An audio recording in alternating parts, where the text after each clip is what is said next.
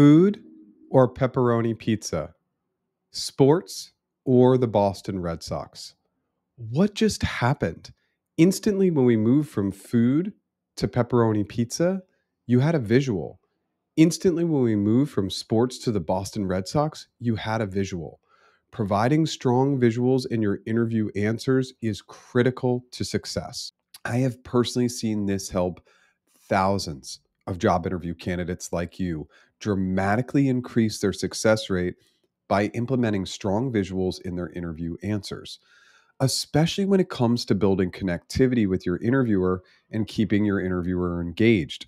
And the crazy part, Google visuals and job interviews, and you really won't find any results.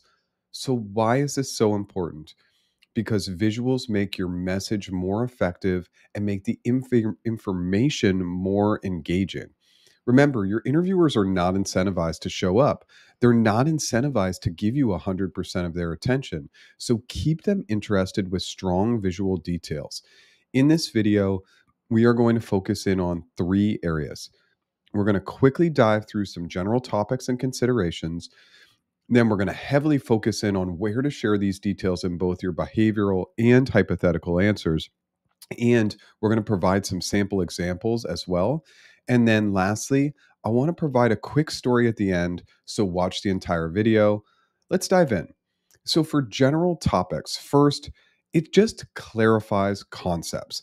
Visual aids help your interviewers to see what you're talking about. They make it easier for them to understand your contributions and the impact of your work. And this clarity can be particularly beneficial when you're setting up your story and your behavioral answers and when you're making assumptions in your hypothetical answers. And we'll tackle both those subjects in depth in part two. Now, second, it engages your interviewer. Visuals will make your answers more engaging and memorable. Interviewers are drawn to images, and this can make and help them maintain their interest while you're answering, and it can make your answers overall feel more dynamic. In addition, when interviewers are cleaning up their interview notes later on, after the interview's already been conducted, they're going to remember your answers because they'll have a visual connection to them. Third, it demonstrates role specific skills. Using visuals effectively can showcase your proficiency in the desired area or areas of need for the specific role you're interviewing for. Now, next, it definitely demonstrates overall strong communication skills.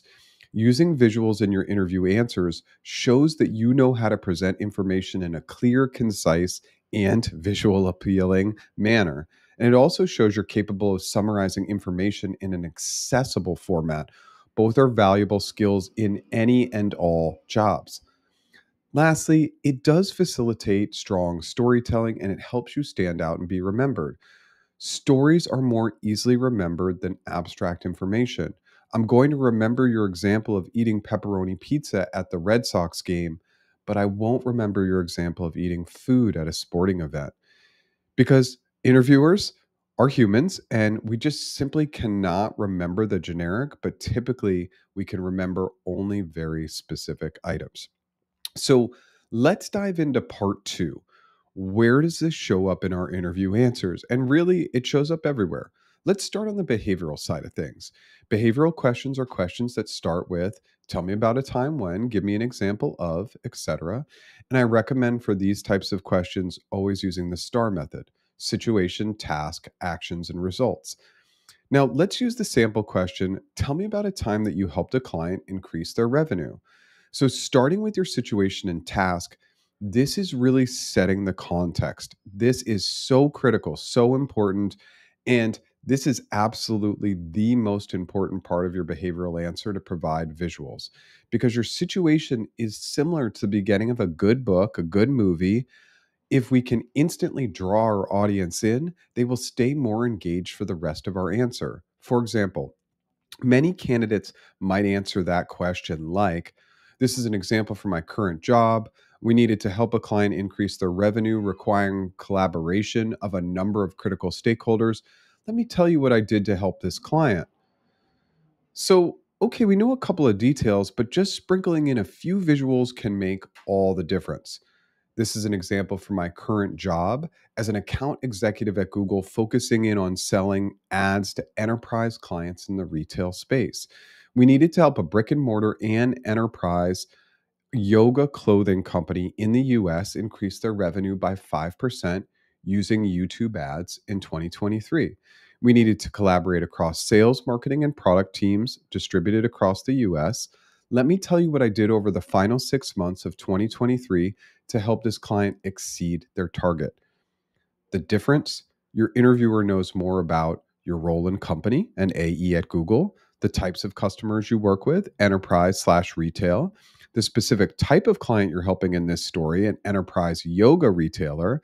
They know how you're specifically going to help them, YouTube ads, and they know the specific stakeholders are sales, marketing, and product. And lastly, they even know the specific percentage increase in timeline to do it, increase it in 6 months, the last 6 months of 2023. Now, let's move on and let's highlight the difference in actions.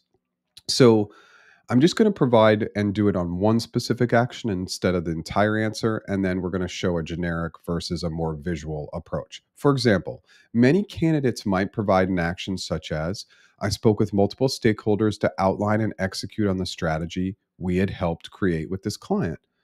Okay, great. I know stakeholders, I know strategic vision, but let's bolster this action a little with some great visuals.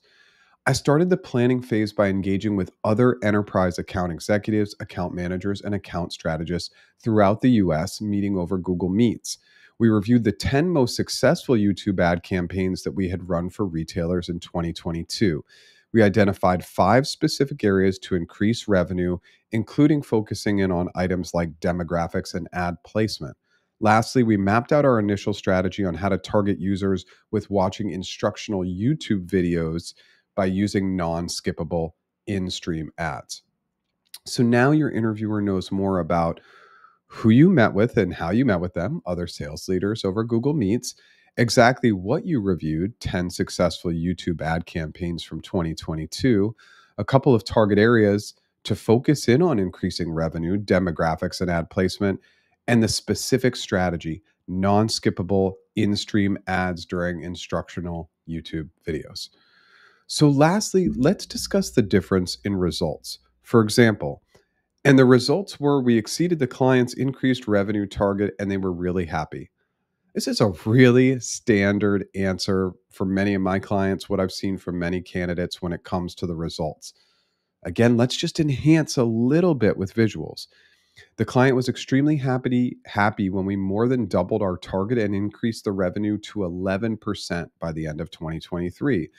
In addition, we were able to repurpose ads we used during instructional yoga videos for instructional Pilates and more general in home workouts as well. Lastly, the overall strategy we used for this retailer became a use case for our account executives supporting retail clients in both EMEA and APAC. And I know it has been successfully cloned for at least 3 other large enterprise retail clients. So now your interviewer knows more about the specific increase in revenue, 11%, how this strategy informed other methods for increasing revenue, Pilates and more general in home workout videos, and how it was repeatable, talking about how it was repeated in EMEA and APAC and 3 specific instances where it was successful. You can see throughout this answer, the amount of extra detail will definitely add time to your answer, but we've removed any doubt about the specifics. Now, let's flip the coin and talk about how we implement visuals in our hypothetical answers. So, hypothetical questions are questions that start with how would you, what would you do? I want you to imagine you're in X scenario, etc. And I recommend for these types of questions using the CFAS method. That's clarify, framework, assumptions, solutions. Now, typically your clarification questions and framework should be more general, and you will not need to bring great visuals into your answers in these 2 areas. But as you transition into your assumptions and solutions, providing strong visuals will help keep your interviewer engaged and provide shape and clarity when answering a question that likely has tons of ambiguity. And let's use the sample question. How would you help a client increase their revenue? So instead of tell me about a time when you did it, how would you go about doing it? And we always want to solve these questions like we're in the role. So let's dive into the assumptions.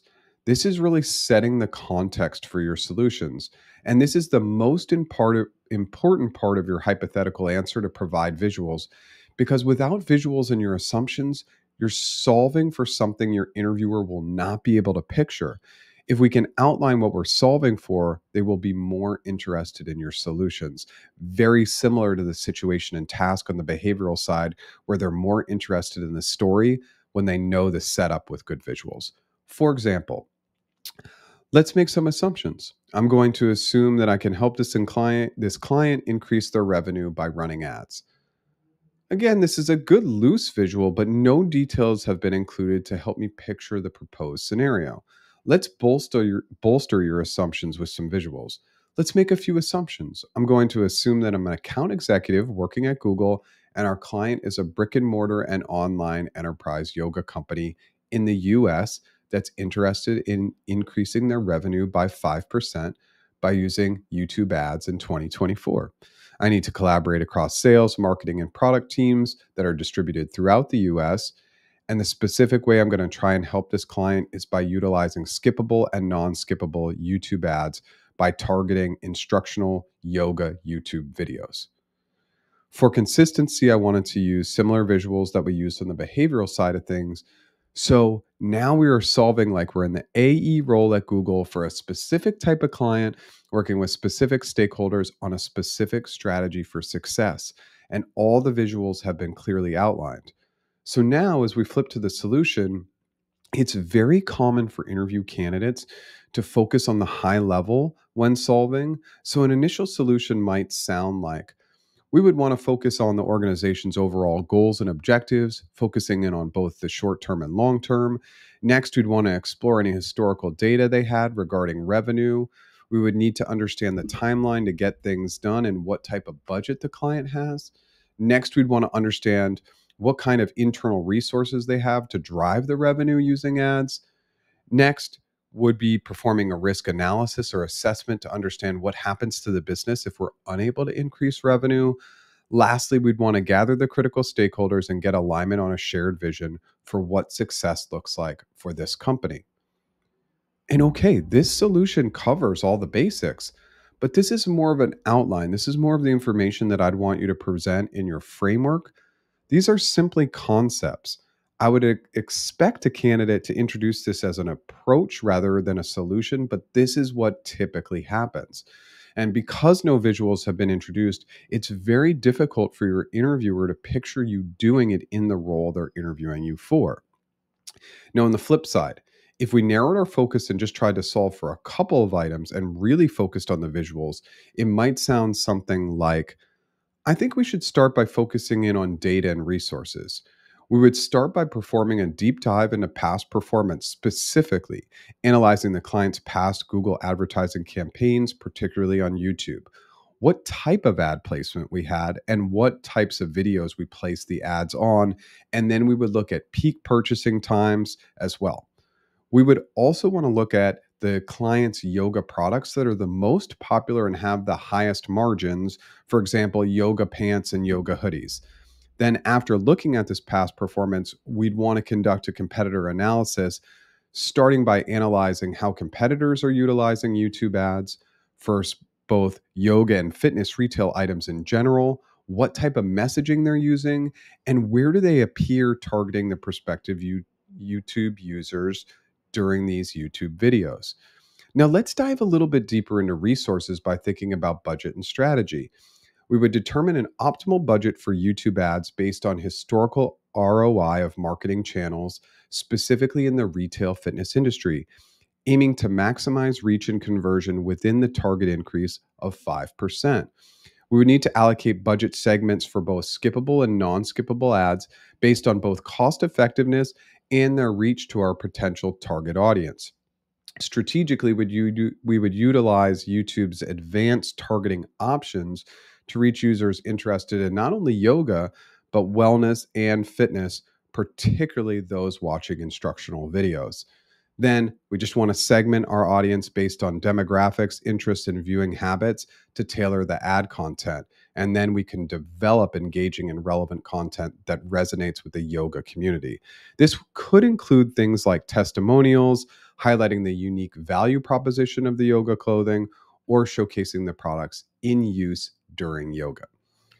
I think this is a good starting point. I'm happy to dive deeper into the data or resources, or we can move on and talk about stakeholder engagement. I know that's a lot, but this solution dives deep into a couple of critical areas, giving you an interviewer a strong idea of how you tackle challenges with strong visuals. Lastly, I just wanted to throw in a silly example here to end the video. A few years ago, I was working with a product manager client. We covered the open a cookie shop question, and he focused on building a cookie shop that specialized in snickerdoodle cookies. This really worked for me because my mother-in-law loves making this type of cookie. And years later, I still remember his answer because of this simple visual. And while this answer may not feel dynamic, I can still remember this example years later because of one critical visual, the type of cookie. The best way to practice adding visuals is start including a little bit more of a visual description when generically communicating with others. See how much more engaged they are by what you're saying. Then apply this trick to all your interview answers. I wish you the best of luck.